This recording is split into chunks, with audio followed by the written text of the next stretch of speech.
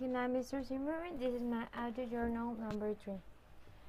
If you want to live a happy life, tie it to a goal, not to people or things. Albert Einstein. Well, the first question says, how long do you want to live? Well, actually, I cannot say an age specific, but I will want to live until I have completed my goals. And will I have like 3 general goals?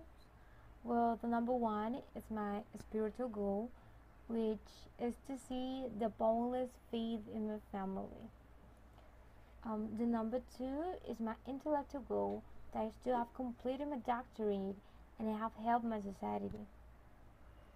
And the last one is my love goal, that is to have formed a family and have enjoyed them.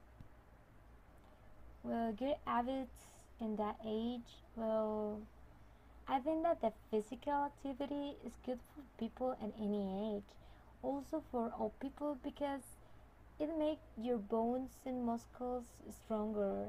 And regular physical activity, I think that is also good for our brain. Well, another habit. Well, I can say that to eat more fever, yes, because fever can improve our hair in 3 ways. It helps our colon work better, it reduces the risk of heart disease, and it helps to lower our cholesterol level. So I think that it's a really good thing, a really good habit. Well, something that I want to have less at that time is that to eat junk food, because that is one of my biggest problems in this time, because I love to eat junk food. So I think that for that time, because I'm old, and everything affects me more, I think that to stop eating junk food for that time would be better for my health. And obviously we know that health is something really important at that age.